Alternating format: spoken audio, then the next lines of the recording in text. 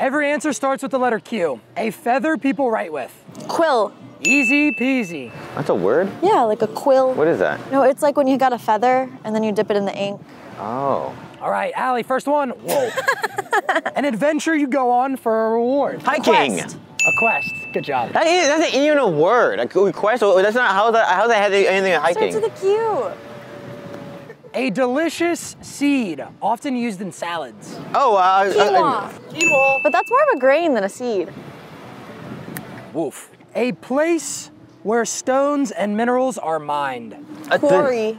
Easy peasy, dude. Sorry, Aaron, you're going against a genius today. The verb meaning to satisfy one's thirst. Quench. Jeez.